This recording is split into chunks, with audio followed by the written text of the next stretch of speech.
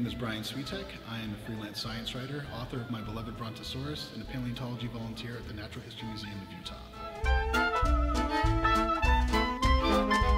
It's all about why the dinosaurs that I grew up with, the ones I saw in the 1980s, the slow, stupid, swamp-dwelling dinosaurs, have all been replaced by animals that are brightly colored, feathered, can practically do cartwheels over the Mesozoic landscape. Why dinosaurs have changed so much in the past 30 years, and the new sort of insights that we're getting into how these animals actually live.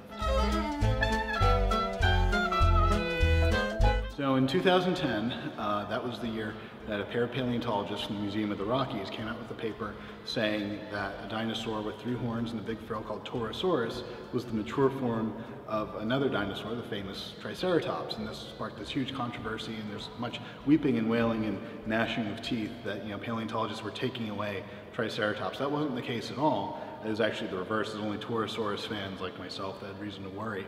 But it really highlighted for me the disjunct between what scientists are doing, the actual research, and the public perception of what dinosaurs were like, and also what paleontology is. So it was that tension between our beloved dinosaurs and new science that really sparked my interest at this intersection between sort of imagination and science. It was mostly an accident. I started writing about science because I was very, very frustrated with my university education. I wasn't really learning about the things I wanted to learn when I was at Rutgers University, so I started reading the technical literature on my own about dinosaurs, about fossil mammals, other forms of prehistoric life, how evolution worked. And I was just so excited about it that I just started blogging. I had to share this with the world, and that sort of turned into a writing, that by itself turned into a writing career, just out of my own sort of enthusiasm. So I consider myself very, very lucky to be the science writer I am, because this has just come out of my sort of fanboy love for the fossil record.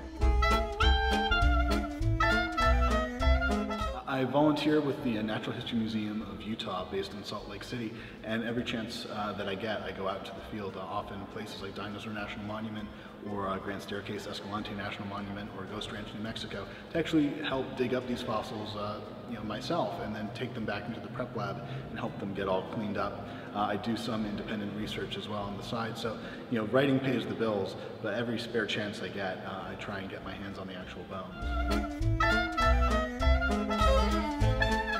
The fact that they were real, that they're authentic, that they're these fantastic creatures that we couldn't have imagined unless we knew they already existed, and they actually were real animals that are intertwined with our own history, that mammals and our ancestors were around at the same time that these animals were dominating the global landscape, so that our stories intertwined with theirs, with these creatures that are absolutely fantastic and mind-blowing in every single way. It's hard to define exactly what it is about dinosaurs, but just wondering about what these animals looked like, how they moved, what they ate, what their world was like, to me that's just a source of endless fascination.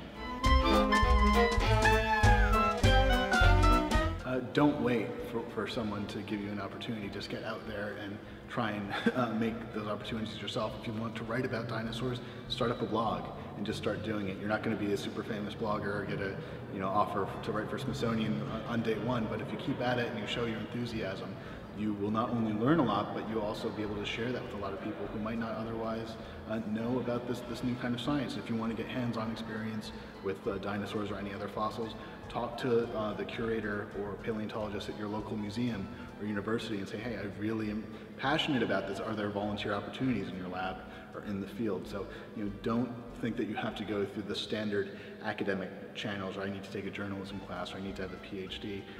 If you're really that enthusiastic about it, take the alternate route and just get right into it. Thanks for watching. If you want to know more about my writing or my beloved Brontosaurus, you can find my work at brianswitek.com.